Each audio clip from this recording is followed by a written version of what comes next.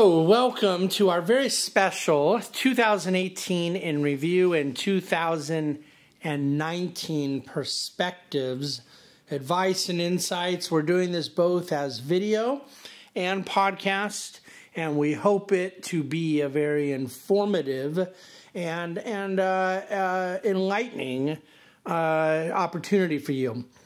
There is a written white paper, so to speak. We have it. You can print a PDF online at marketepicurean.com.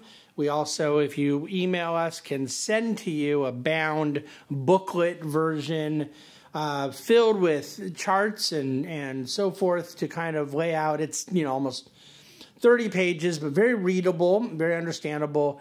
And I say that as the person who wrote every single word of it myself.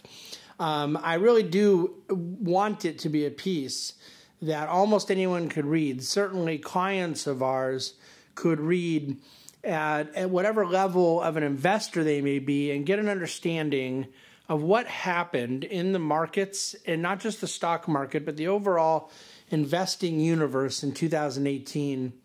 And then get a real good feel for the lay of the land in 2019, the new year that we've just embarked upon. The investment opportunity in 2019 is filled with potential tailwinds and opportunities and filled with potential risks and headwinds. And I think that what we want to get into today is unpack what both sides of that equation look like and provide you some conclusions as to what we're doing on behalf of our client capital as stewards of such here at the Bahnsen Group. Let me just start off with a basic kind of numerical rundown of what 2018 represented. December is part of the calendar, and so the fact of the matter is it does us no good to say what the market had done all year to November 30th and treat December as some sort of separate, moment in time. But the fact of the matter was that it really was a very different experience throughout 2018 versus the way things ended based on December, where the Dow and the S&P dropped over 9% in the final month of the year. And actually had been down for much further than even that. They kind of came back a bit at the very end of the year. Well, you ended up with a S&P 500 down 6.2% on calendar year 2018 on a price basis, and Dow Jones down a little over 5%. And both those indexes were up roughly 3% going into the final month of the year. So that's how severe the carnage was in the month of December. In terms of the rest of the world, let's stick with stock markets. Europe didn't fare better. It fared actually significantly worse, where you had Germany down 21%, France down 11%, Spain down 15%. The United Kingdom, Britain's market was down 12% on the year, although it had been even up until the month of October, and that's when we exited our position, and it literally dropped all 12% in the very final month of the year as a lot of the Brexit turmoil picked up again. So Europe was no place to hide at all, down mid-teens on average, significant double-digit losses there. Emerging markets actually fared better on a relative basis in the fourth quarter, and particularly December, but were down on the year 15%, probably as far as the major asset classes go, the worst performer. When you look at the fourth quarter of emerging markets, it was down 7.5%, and you had the Dow and the S&P down about 13% in the fourth quarter. But on the year, emerging markets fared even worse. So in equity markets, there was no real place to hide. I think it was the single country of Qatar that had the best performing index on the year.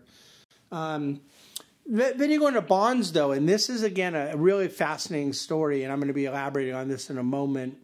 But the bond market, there's an index called, we used to call the Lehman Ag. It's now the Barclays Aggregate Index. It's treasuries, agency mortgages, and investment-grade corporates. And so there's no frills in it. It isn't including high yield and emerging markets debt. It's just your vanilla bonds, treasuries, corporates, agencies. And it was down all year, 11 months of the year. And then in December, as bond yields dropped so much, it rallied dramatically and it ended up on the year 0.1%. So just barely by a hair up on the year. And so it ended up avoiding that thing I had been talking about a couple weeks ago of both the stock market and bond market being down in the same year. That it hadn't happened for a treasury bond and the S&P 500 to be down in the same year since 1969. And there's a reason. It's very hard to do, and it didn't happen again last year. So we're looking at 50 years now. There's a lot I'm going to unpack about that. And what it means to investors, what we learn from it, what we think about it going forward. But essentially, the bond market spent most of the year slightly down, and at the very end of the year, barely got in positive territory. But that rally that took place in municipal bonds in December and treasury bonds, it really did help to offset some of the equity market drop that was taking place. In other words, it was just asset allocation doing what it does, different asset classes zigging and zagging to kind of neuter the volatility of another one. And it actually ended up being a pretty favorable proposition for investors. What other market indexes do we want to talk about? I think there is a chart I lay out for you in the yearly summary that is fascinating to me, and it frankly was a surprise. I didn't know it until we were constructing this data. Last year, the best performing asset class in 2017, the year before, was plus 37%. That was emerging markets. The worst performing asset class of like the major categories of asset class investing was commodities were up 1 or 2%. So the worst was plus 2, the best was plus 37, and everything else was in between. A lot of 10 to 20% performers in 2017, but no major asset class negative. In 2018, the best performing major asset class were bonds at 0%. Basically break even, with every other asset class in negative territory, from emerging markets at negative 15, U.S. equities at negative 6, international equities at negative, 12, 13, 15, depending on what you're looking at. Commodities down, real estate down, gold down. So there was no major asset class in positive territory besides bonds that effectively break even. The point I'm making is that it was not a year of a bloodbath like a 2008 where an awful lot of things were down 20, 30, 40%. And yet it was not a year where there were huge dispersions or opportunities. Some things up 20, some things down 20. It was just a year in which virtually every asset class was in a slightly negative territory, dramatically negative in fourth quarter, on the whole year, slightly negative. And you could look at it from one of two ways. The fact of the matter is stock market had been up 9 years in a row. 2011 and 2015, the U.S. stock market was basically flat. It was positive with dividend. It was negative by a hair without dividend. But still, it wasn't a negative total return. And then now you finally have your first negative year in 9 years, and it was down 6%. So, things can get a lot worse than that. And yet, it wasn't like we were getting these outstanding returns from other asset classes to offset. Now, the alternative space bode very well in 2018. And of course, by definition, alternatives, it depends what alternatives you're invested in. It's not a monolithic story. I reiterate one of the most important investment truisms I ever learned in our Market Epicurean piece when I remind you that alternative is not an asset class, it's an asset manager. It depends how that manager, that strategy that has a lot of particularity to it may perform. But when you're getting 5, 6, 7% positive returns in various alternatives while your stocks are down 5, 6, 7%, that 10 to 12% outperformance does a lot to buffer that downside and kind of create a smoothed effect. So it was a year in which asset allocation did what it was supposed to do. And there was a period of time earlier in the year where bonds and stocks were heavily correlated. when your stocks are dropping, your bonds are dropping too, and it wasn't, creating that zig and zag effect that investors call on and rely on and need during periods of turmoil that asset allocation is designed to do.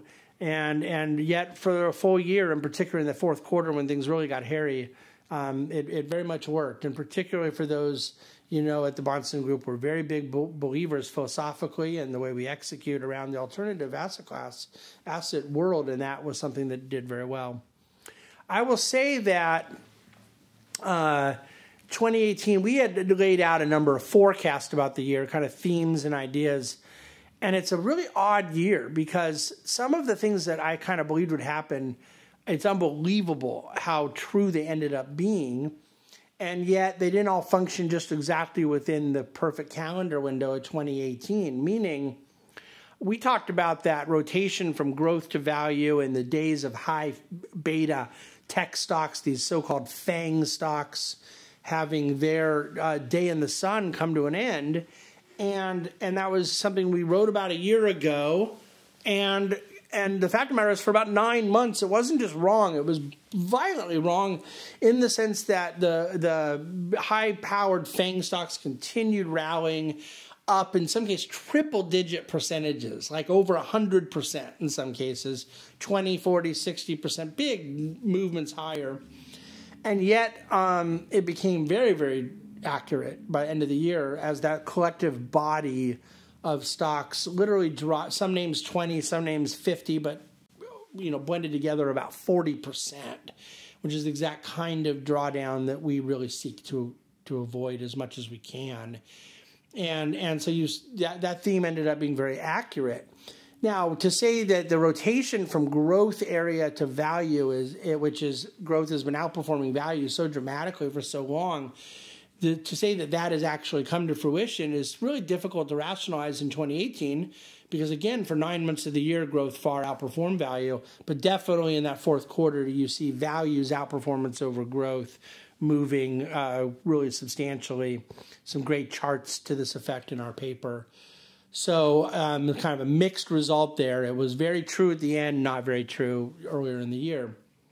We talked a lot about small cap as a theme in 2018, believing that there was a whole segment of smaller capitalization companies that would not be as affected by a strengthening dollar. They tend to be less global and multinational players, and that were kind of underappreciated beneficiaries of reduced corporate tax rates.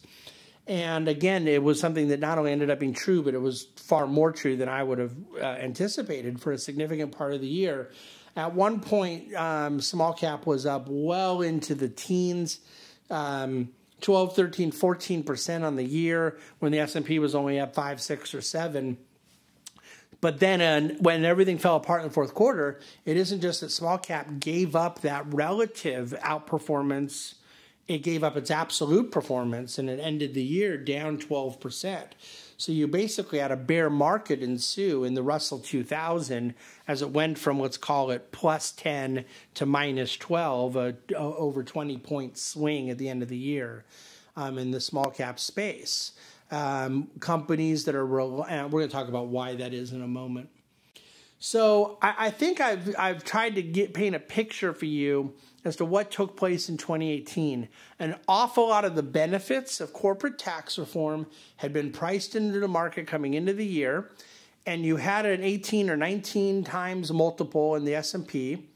The earnings outperformed expectations, and yet the multiple dropped more. The price to earnings ratio dropped more than the actual earnings growth itself. And so you ended up with a negative total return. What caused it? It's really primarily two things. It was not a valuation story. You right now have a forward multiple coming into 2019. Stocks have actually been rallying into the new year. But coming into the new year, you had a forward multiple in the S&P 500 of about 14.7. Okay, let's call it 14.5 times earnings. Very low relative to where we've been and lower than our historical average of roughly 16. So it was not a valuation crash. We were slightly over full value historically, and we became slightly under full value. It was primarily the valuation compression around the headwinds of monetary policy and the trade war. And you see time and time again rate-sensitive stocks, high PE stocks that are relying on that kind of high valuation, which implies a low rate in the market and high amount of liquidity in the economy, getting punished late in the year, as the Fed perhaps went a bit further in their tightening than the market expected they would, and certainly than the market wanted them to do. I will quickly make this comment. I do not believe that the Fed necessarily was wrong to have raised rates in the year. The Fed needs to maintain credibility, and if they get viewed as a kind of tool of the stock market, it becomes difficult for them to have policy gravitas when they need to have it. I happen to believe they are a tool of the stock market ultimately, but last year they went by far the furthest they have at trying to prove they weren't. Ultimately, I think that the market's response to Fed tightening, to a stricter monetary environment, had a lot more to do with the balance sheet of the Fed. What I mean is all of that quantitative easing they had done, that they sort of accelerated the pace of their unwinding of it. I myself was pretty surprised at how little the market responded, actually responded favorably when they first began quantitative tightening. But as I wrote about quite a bit, they were only doing 10 to 20 billion a month, and it was just such a snail's pace that the market took it in stride. They accelerated that pace up to 50 billion a month by the end of the year. And because of the nature of our leveraged corporate economy right now, I believe the market was unable and is right now unwilling to absorb this much liquidity coming out of the economy. And so the theme that we're sort of talking about is that the Fed got the patient very, very, very used to this medicine. And the corporate America responded in kind. I don't believe that they went on any kind of borrowing binge. Their ratios are not absurd, but they brought them back up to full levels. We were at, 2 times leverage ratios. Now we're 2.5 times. It's a 25% increase in leverage, meaning debt to assets on the balance sheet of corporate America. You see an awful lot of increase in middle market lending, an awful lot of increase in direct bank lending, lever loan market. And so those higher rates and less degree of reserves in the banking system, it's a form of just taking away from the punch bowl what you had put in before. And the Fed needs to do it. The Fed wants to do it, but they are likely being told by the market, you just have to do it slower. You have to kind of take a bit of a pause. And a lot of what happens in 2019, I think, is going to come down to that. The big rally we've had into equities so far in 2019 is a byproduct of the Fed seemingly blinking last Friday and saying we need to kind of just, take this slow. So the Fed definitely by the end of the year and their seemingly aggressive stance towards undoing a lot of what they had done in a very dovish monetary policy, a very loose monetary policy, was a big part of why I think the market finally began revolting.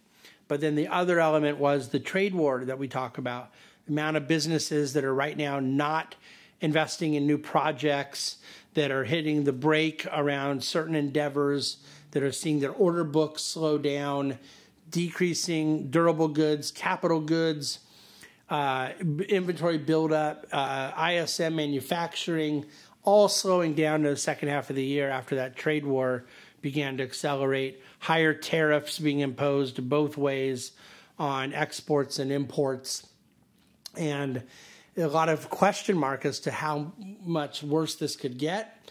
A little pause was put on it by policymakers in both the Trump administration and in China near the end of the year. They're in the course of trying to work some things out going into a alleged March 2019 deadline. And it's very possible this becomes a tailwind into markets in 2019. But to set the table for why 2018 was unable to fully reflect in stock market prices and in risk assets more broadly the really positive things happening with GDP growth, with low unemployment, with the fact that corporate earnings have grown so much behind the corporate tax reform. I think that all that good news is legit. All that good news is real. A lot of it had already been priced in. The market is a discounting mechanism. And then it ran into the wall of the Fed and the China trade war and is right now having to sort of sort through where it goes from here. I had thought we'd stay between a little period in the Dow of 24 and 26,000, unable to get much meaningfully past 26, probably not likely to go below 24. And then we broke that in December, and the selling kind of accelerated. It's now come back up, and we see where things go. I'm hesitant to say that we're back to 24,000 now because, again, the volatility had been so high it could flip in a minute. Let me use that as a segue to a comment on the 2018 volatility, and then I'm going to get into our path for 2019. So essentially, the final comment on 2018 needs to be, and this is one of our forecasts from last year that was by far the most accurate. Whether or not it was helpful to you or not, you can decide. But the idea that the days of low volatility were over obviously became very true. Now, you know, a lot of people are going to take that to mean, oh, all of a sudden 2018 became hyper volatile. That isn't accurate. Fourth quarter was hyper volatile. December was hyper volatile. But listen, the fact of the matter is that we had brutally abnormal low volatility in 2017. There were 8 days in the calendar year of 2017, 8 days, where the market was up or down over 1%. There were 9 days in December of 2018 where it was up or down over 1%. There were 64 days in the whole calendar year. So you had 8 times more days, intraday volatility of that up and down movement. The VIX was up 130% in the year. It was just a normalization, and yet really the average annualized daily volatility, the standard deviation in the market, I'll spare you a lot of the fancy terminology, but it was just a very little bit above its normal historical average. And so we really kind of had a restoration of normalization in the volatility of the market. And that enhanced volatility, normalized volatility is a byproduct of the Fed being less available to offer an assist to markets when we were living in this period of financial repression, of 0% interest rates and quantitative easing and all that. The December volatility was certainly higher than normal, and it was painful in the sense that most of the volatility till the end of the month was to the downside. But that has a lot more to do with cascading effect, tax loss selling, a lot of technical factors on top of the real fundamental backdrop of those headwinds around China and the Fed, trade war and the Fed. So do I believe that the volatility level in 2019 will look more like 2017 or 2018? I think it'll look more like 2018, not 17. But I think every year looks more like 2018 than 2017. And to the degree that 2018 did anything constructive from my mindset as an asset allocator and a professional investment manager, I am pleased that it reminded investors that there's no free ride in being a risk asset investor.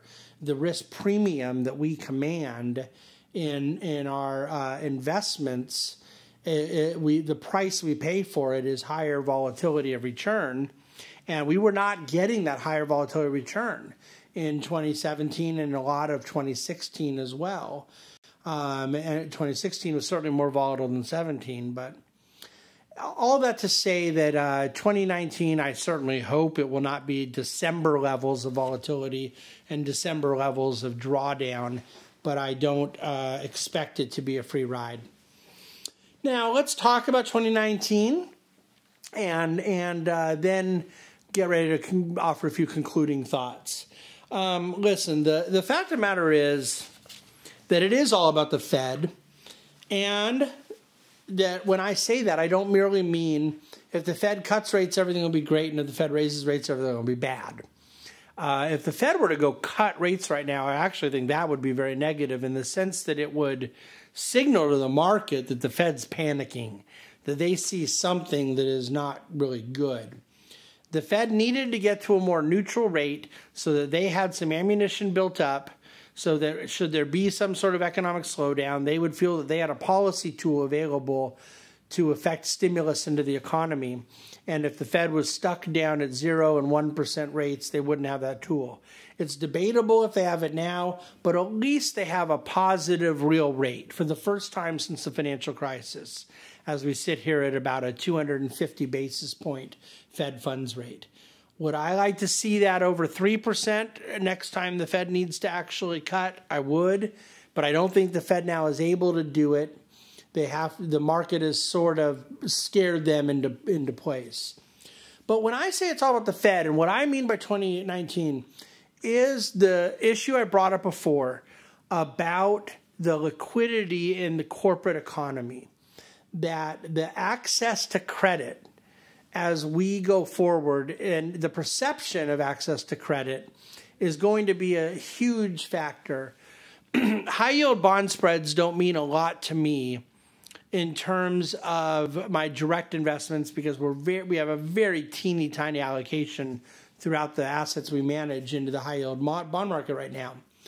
But what they mean a lot about is in indicating to us the access to credit in the economy are businesses that are used to having access to credit and a sort of liquidity engine lubricated up for them.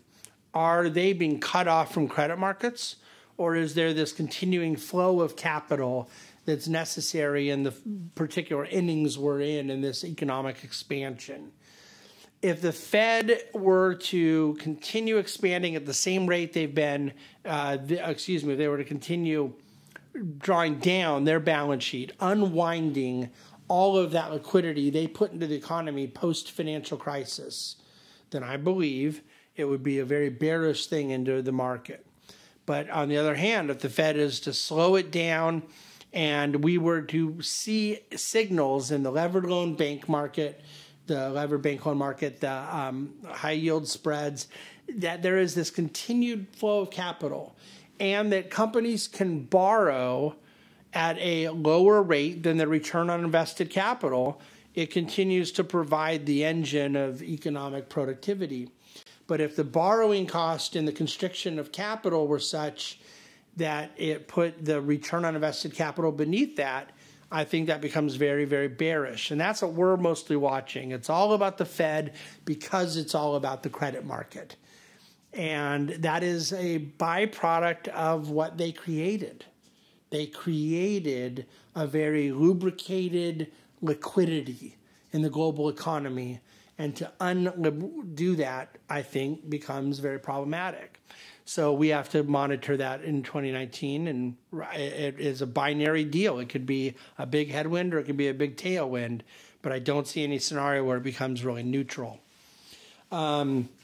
Incidentally, the Fed is right now in the Fed futures market.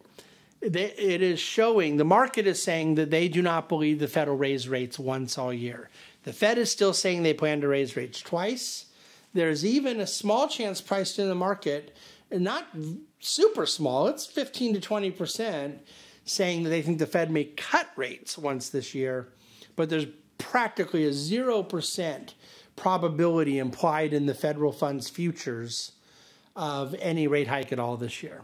So the market at least is telling you right now the Fed's going to stay flat all year. Brings me to our second theme. Very much, it's really not a new theme because I've been talking about it for months and months, but it correlates to the first about credit markets, corporate confidence, the CapEx, capital expenditures, business investment. We don't believe that the economic expansion can continue. It would be long in the tooth as wages keep growing unless there was an enhancement to productivity. Productivity would drive revenues higher. It would drive profits higher, but it would hold unit labor costs flat, basically, because we'd be getting, even though we're paying more for labor, we'd be getting more out of it. You follow me? So you have this enhanced productivity, and that enhanced productivity, I believe, has to come from an enhanced capital expenditure, more R&D, more technology spend, more plants and factories, and just basic spending towards the investment of the business. That is something that was happening in spades in the Trump administration. You had dramatic capital expenditure growth, business investment growth, particularly in the first and second quarter of 2018. It completely came to a halt in the third quarter. We're waiting to get our fourth quarter numbers in GDP. I don't expect it to be pretty in this category. And I think a lot of that has to do with the headwind of the trade war. And so we'll see how that plays itself out. We are very bullish in 2019 on emerging markets. Now, a lot of people may say you're bullish on emerging markets every year. And it is true that from a long-term standpoint of growth that can be bought at a reasonable price, we do really have a very bullish view on how the emerging markets asset class will play out over time.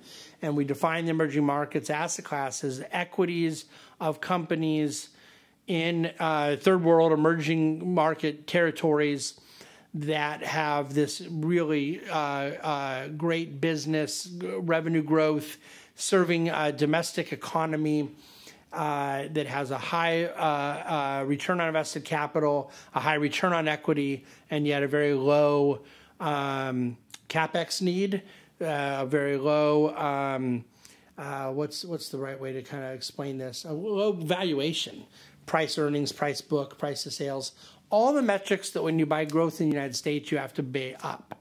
You have to pay a very high PE ratio to buy a fast-growing company. That's not true in a lot of emerging markets. So it becomes a great value play to buy the high growth of emerging markets, right now trading at about 10 times earnings, even as the U.S. is trading at 14 times earnings.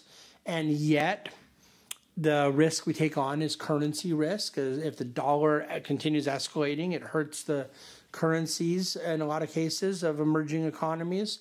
And also geopolitical risk. A lot of the countries themselves are not exactly, case studies for functional government. But that risk premium is priced into what it is, the opportunity set is in that asset class.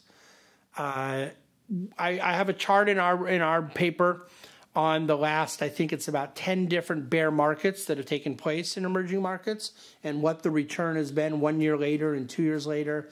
The bounce back in emerging markets tends to be very dramatic, very consistent, very dependable, and we believe it's going to happen here as well. And so we're very bullish in the space. We think things had become kind of bottoming out at the end of the third quarter last year, and that the relative outperformance already kicked in, and then now we expect there to be a better repricing. What could make that go wrong? Well, certainly the Fed shocking markets with even more tightening that would rally the dollar and pull back the emerging economies, or the trade war worsening and the perception that maybe a lot of these countries are hitting a huge, roadblock in their sales growth could be very problematic. But we don't anticipate those things happening, and we think emerging markets will be a great beneficiary. But with that said, we also are very bullish on the alternative investment world. And I spoke about how well that did for us at the Bahnsen Group in 2018, but that theme is not in any way, shape, or form coming down. And a lot of people say, oh, are you increasing alternatives because you're getting more bearish on equities? That's not the case. We're very neutral on equities. If you were looking for just kind of a 3-sentence summary, what do you think of the three major asset classes in 2018? We're kind of even weight in equities, a little underweight in bonds, and a little overweight in alternatives. So the fact of the matter is our heavier view into alternatives is more about our view of the bond market than anything else. We're never going to say let's not own bonds. The fact of the matter is that people saying, oh, interest rates are so low, bonds are going to go down. They've been saying it forever. It's year after year after year, and the bond market continues to eke out positive returns. There's a reason for that. There are various long-term secular dynamics going on right now, and the long bond yield has been very stubborn. And the long bond yield responds to the short bond yield that the Fed left at 0% for basically a decade. And so it forced a new paradigm of lower long-term bond yields, and all of a sudden break away and say, oh, the 10-year Treasury is going back to 4.5%. The idea that's going to happen overnight is insane. And so I think that the bond market becomes a place to diversify deflationary or recessionary concerns in the economy and the stock market. To the extent those concerns don't surface, the risk assets are going to give you a lot of return. The bond market may putter around, but it's a needed diversifier for a balanced investor. The alternative space enables us to replace some of the risks of the secular factors in stock and bond markets with altogether different risk. It brings down our beta, our direct market correlation, and we take on the risk of our manager executing, of our manager producing good results, of the chosen strategy, of finding mispriced securities and relative value arbitrage working. There's a risk in that, but it's a risk we're willing to take to help diversify away some of those other risks. So we like the heavier focus on alternatives. Well, alternatives have a very hard time standing out when everything in the world's going up.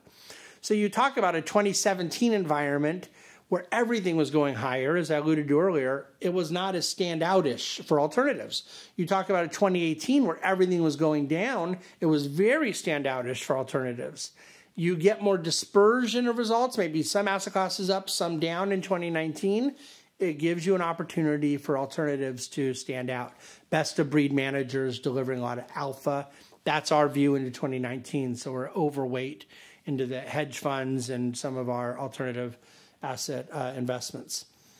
We are negative on housing in 2019. It would be really difficult to justify not being there, and it has a lot to do with our view on any asset class that has a rising price of money. To the extent rates go higher and an asset class relies on borrowed money, then the price of money has gone higher and it brings down the value of the underlying asset class. It's just math and economics. But you also did have a really substantial run that put things at, I believe, a stretched valuation. We do not believe there'll be a housing crash nationally or even in given local markets. We believe there will be a kind of healthy correction that will end up boding well. You're going to hear all the talk all year about, oh no, things are bad in the economy because housing's slowing down. Our view is, oh yes, things can be good in the economy because housing's slowing down. Because it will enable a more efficient allocation of capital if you get a right-sized, right-priced, right-valued housing sector that can then reallocate that capital into healthier forms of production and consumption. Affordability is not a negative, as in our view. So that's our view on the broad housing market, and obviously it has a high local dimension to it as well. The energy story is one that has required a lot of patience to the extent people are looking for big escalating stock prices. And I don't know that that's going to change this year. I do think we've already this year seen a really healthy repricing in the midstream sector.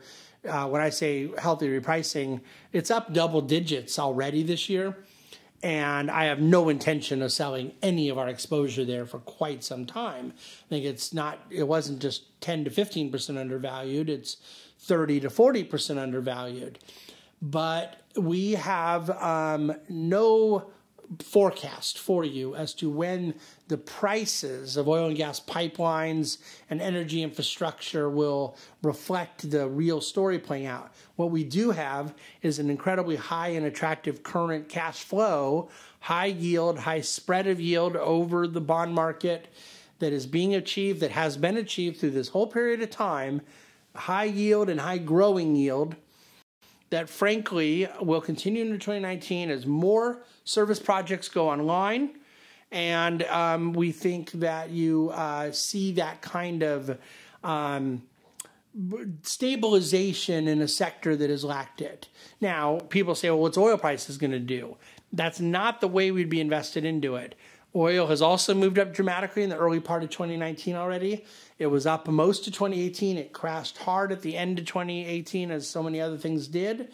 But we do believe that somewhere between $55 and $75 oil is much more likely than between $40 and $50 oil, based on supply-demand factors and based on the geopolitical reality of what level of oil prices OPEC countries need to see to fit a lot of their other agendas. So we like the energy story, and then the market has not liked it for a while, and that makes us like it more, but we think it requires patience. And I am very glad to say that while we have to exert that patience, we get paid handsomely through the form of the dividend and cash distributions. The final theme of 2019 I'll share with you, give you something to think about that dovetails into a broader message, is deja vu all over again, the place we find ourselves in 2019 and how eerily similar it is to where we found ourselves entering 2016 and where we found ourselves near the end of 1998. It goes back in time a bit. In 1998 first. Tell me if any of this sounds familiar to you, and I already gave away the conclusion. GDP growth is growing. Unemployment is very low. The stock market has come off some really, really solid years. There's a real concern of global slowdown, and the stock market now has started to reverse, and there's a concern that that may mean that the overall economy were to slow down. So to keep the wheels turning, the Fed stimulated dramatically. Almost all of that story is identical to where we find ourselves now. You had an emerging markets hiccup around the Russian ruble in August of 1998. There was this massive U.S. hedge fund called Long-Term Capital Management that imploded. And the market went down 22% in a month, and then it closed the year up on the year. Through growing GDP, low unemployment, the Fed was actually cutting rates.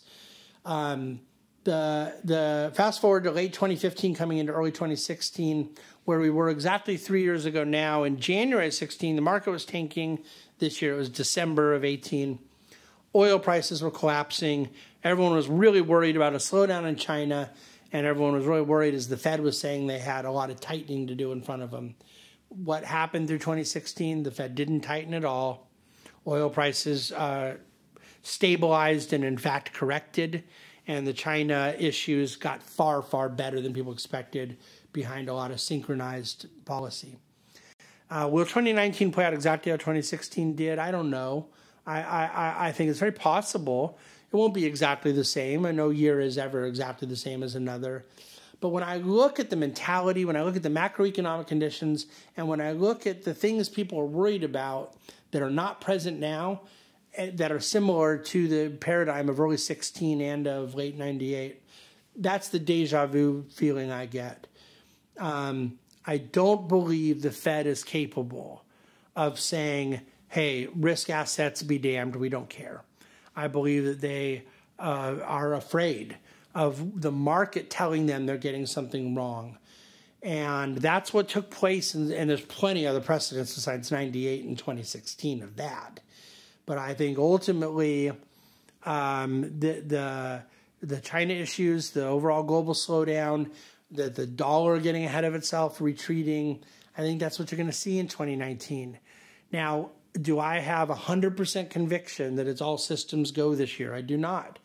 I know we're in late innings of a cycle in both business expansion and a stock bull market. So if anything, I'm grateful that we got a chance to buy assets at lower prices after the December correction. But I think you want heavier alternative weighting in 2019. And I think you want to keep your equity positions in line with what is the suitable asset allocation for your own profile as an investor, because those headwinds are still very real. They haven't gone away. but I don't think people want to pull back and become hyper defensive, come to cash, and then say, I plan to come back in once markets have corrected 15, 20%. It's insane to me. So the right response for us is to be able to have a certain kind of squishy middle where we pull back but stay properly exposed, focus on bottom-up quality, play the rotation from growth to value. If we want more octane and juice, play emerging markets, and allow good fundamentals to recapture their valuation in the energy sector, in financials, and in the overall dividend growth names that we believe in so much. I think it's the right posture for someone to be equity neutral, slightly underweight bonds, overweight alternatives, focus in energy, focus in alternatives, and expect that the Fed will not end up being your enemy this year, but how much they'll be your friend remains to be seen. Those last few sentences is pretty much, you could have just fast forwarded right to the end of this and gotten the whole bottom line. I'm going to leave it there. I know it's been a lot. There's a long video and long podcast, and I appreciate you listening and viewing through it. We really hope you'll get a copy of our white paper, read through the materials in there, send it out to whoever you'd like. It's something that I feel really accurately captures our viewpoint as we enter 2019. And speaking of entering 2019, I wish you and yours a very happy new year. We cannot wait for what the year has in store, and we encourage you to reach out to us anytime, any questions. Thanks again.